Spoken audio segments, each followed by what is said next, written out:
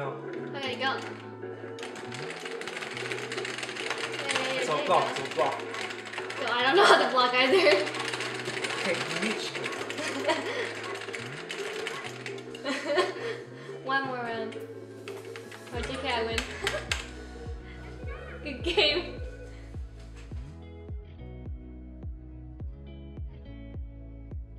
For this project, you will need a Raspberry Pi, its charger, a USB, a micro SD card, a 3.5mm jack speaker, a USB keyboard and mouse, a monitor, and then the HDMI cable. You will also need some arcade buttons and joystick if you're looking to go for that authentic arcade design. To install the Retropie software, you want to go on the Raspberry Pi website and download the Raspberry Pi imager.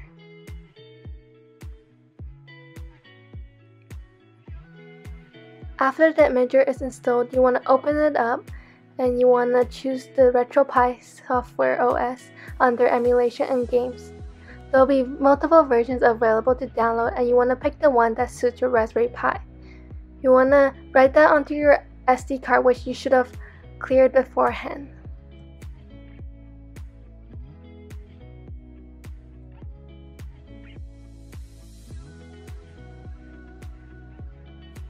After writing the Retropie software onto your SD card, you want to transfer the SD card into your Raspberry Pi, as well as connect your Raspberry Pi to the monitor, the mouse and keyboard, and the charger.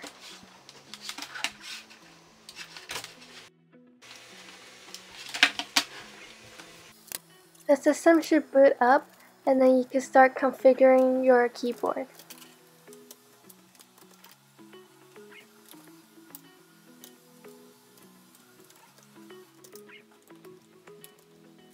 After configuring the keyboard, you want to go back onto your laptop and insert a USB stick into it. You want to create a folder that says Retropie and then eject it.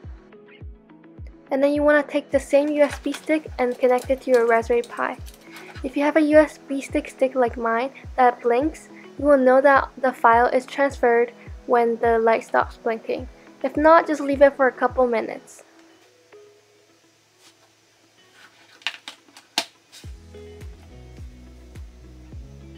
Once it's done, you can just remove the USB stick and then plug it back into your laptop.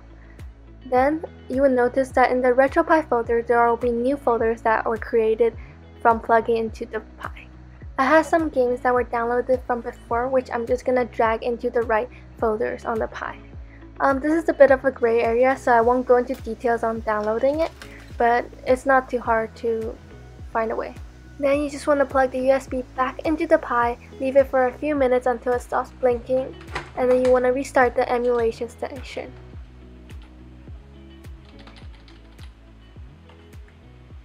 Once it restarted, you will see that the games will appear. If you had multiple games from different systems, more will appear, but for me it was just one game on the Mammoth system.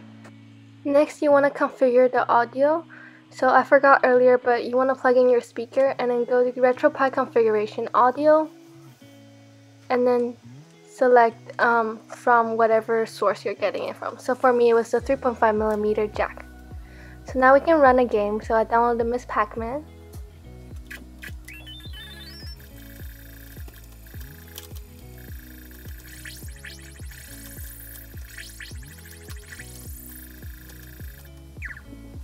Now we can set up the arcade buttons and joystick. So I got these LED arcade buttons from eBay. This is actually an extra set that I got, which I will use to demo. I recommend getting a set like this off eBay or Amazon or anything like that because it's super easy to set up.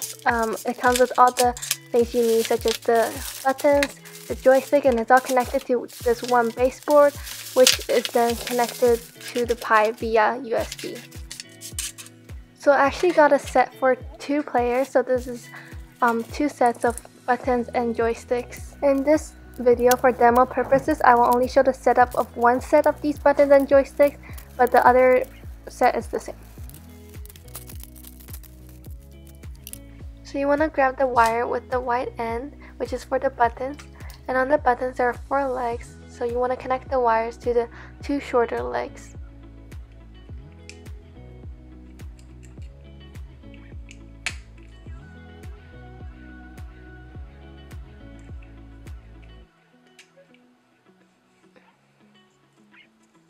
And you want to do that for all the buttons.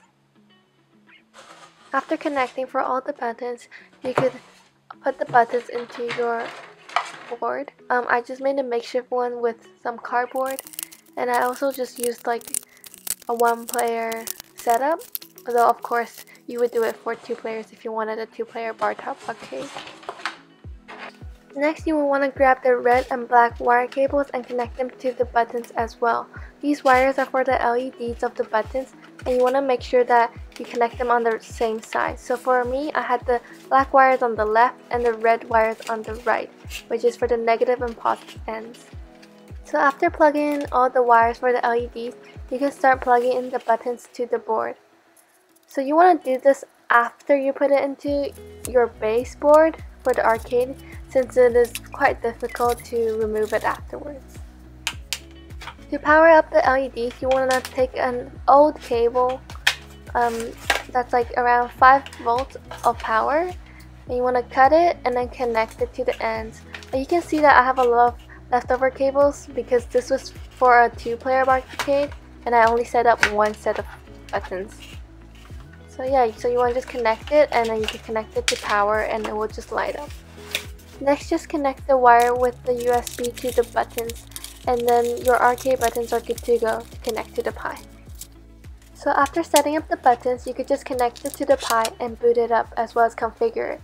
You can also just configure the arcade buttons to the Pi initially instead of the USB keyboard and mouse, but I just find it easier to set up the mouse and keyboard first since some settings require some keyboard input. Since I set up these buttons just as a demo, I didn't actually set up the LEDs or connect them to power, so you'll see that the buttons are not bright.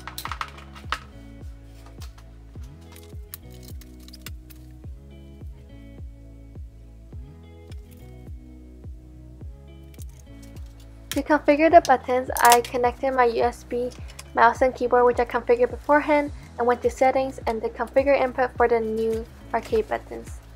For a 2-player Bartop arcade, there's going to be 2 sets of buttons, so you could just do this twice and you can configure the other one. And it will normally know that one is player 1 and one is player 2.